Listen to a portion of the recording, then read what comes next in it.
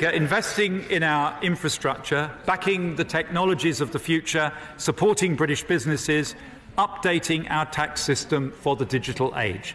That is how we will deliver the high-wage, high-skill economy of the future. But we must also recognise that technological change will bring challenges as well as opportunities. And there is one part of our economy that is currently confronting that challenge in spades: our high streets.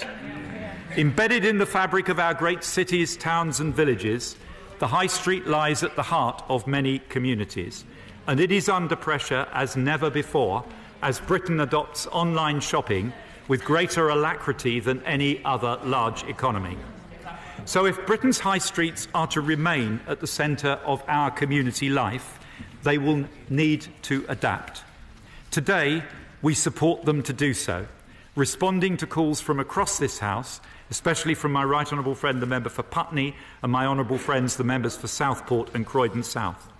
We will provide £675 million of co-funding to create a future High Streets Fund to support councils to draw up formal plans for the transformation of their